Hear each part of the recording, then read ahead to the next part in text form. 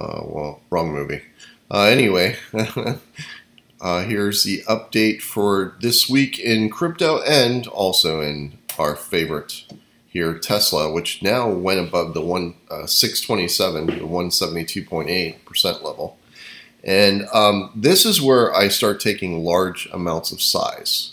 This whole area here, my confidence grows. So I know you would think, oh my gosh, you should be more worried, right? No. My confidence has grown in this area right here, the 172.8 to the 200% from everything that's occurred in here. And our primary target, if you remember from many times in the past, you've got good geometry, it's going to be right down there. That's our minimum target. So basically we're going to look for a move under 400 all the way back to under 380. And yeah, that's going to be a key target point. I started re-shorting after we exited here, and I started shorting again, but no real commitment and so forth. But as we moved across up to here, this is my area of real commitment. So I'm moving a large amount of money. I already started tagging it right here above 627. And this is going to be a big trade for me for this year and into probably early next year on a percentage basis, because confidence is very high now with it going into this area. This is primary. This is what you want to say. And I'm going for this down here, and ultimately maybe even down here if they come out with bad news or whatever. Too much competition, then not enough sales, blah, blah, blah, whatever comes across the news wires in the future. But when it gets that decline, this looks to be good short money right here. And they're just ridiculously overpriced. I don't have to tell you that. We know at 5 times this right here, you know, this would be, remember when they were like 200, now they're would be comparatively to like 3,000. So we don't even have to think about that. It's ridiculously overpriced. They're worth more than all the other car manufacturers put together, yet they have a smaller slice of the sales. Now they do have a great future, and I believe in this company, but not at this price. This is just stupid, is the only way to put it. So I love this short, and I'm moving large sums of money towards it. I had plenty of cash on the sidelines, thankfully, from taking profits on silver and gold. I took half. And getting back to there, it looks like we can make a move back to the highs and maybe even higher on this. And let's see if we break. Let's make that yellow. If we break that trend line, you know what I'm ultimately going to be looking for. I'm looking for this mid 30 range and above. And but that's longer term. You know, there's plenty of room for oscillation. I would like to see it go down back to here, to this level down here, before I'd start buying it again. And I'd probably buy back, but it's going to depend on what my exposure is on Tesla, the short, because I am, and what I want to do with a lot of the free cash that I have now. Other than that, let's take a look at Bitcoin. Again, very boring. Nothing has changed. We're in the Bitfinex bubble. Nothing to do until we get back to that 12,000 range. And, you know, it's just a matter of time before, in my opinion, they'll slam it.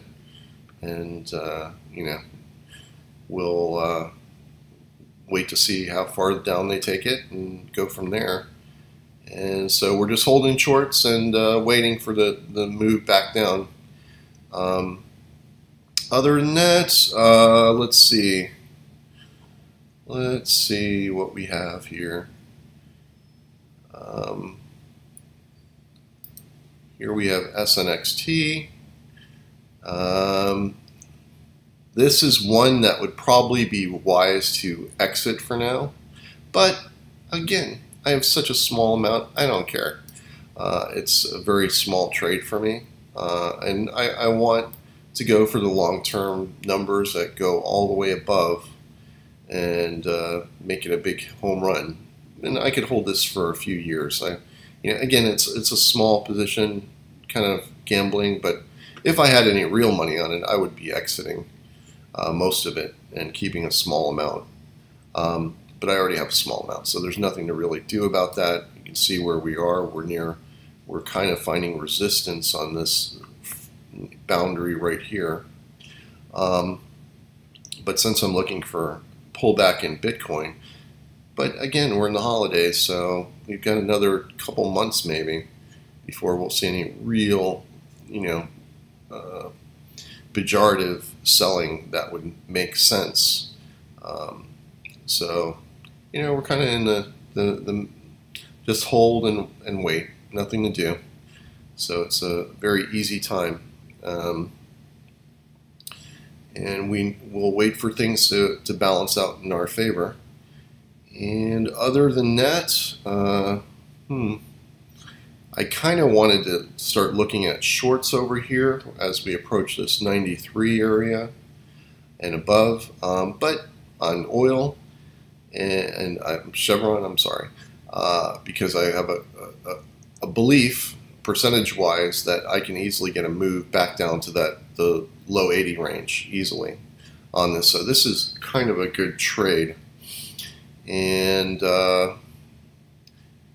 yeah, I'm going to go over and just kind of wait on it. But this is a solid trade. Let's go over and take a look on the inside here and see what we see. Yeah, this has got definite signs of a possible collapse coming and us moving back down to the mid to low 80 range, right where we exited the longs that I had. This is kind of its balancing point down here. Think of it that way. And if you can get a move anywhere to this 93, which it's probably already done.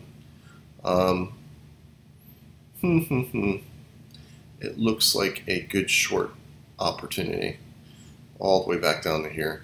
On a percentage basis, it would be a good return. And I'll have to think about that one. But anyway, that's it for this week. Again, waiting for Bitcoin to flop and fall back down. I believe the Bitfinex money has just suckered everybody in, and now they're going to play with them. They are the hammers, the leads in price, and they can do what they want. They get the tether printing, and the whole deal on that and what my thinking is. And you've seen that in the past, as you've seen. And when that money printer ends and they want to make the move they want to make, then it's going to go the way, Now, that doesn't mean anything longer term, as you know.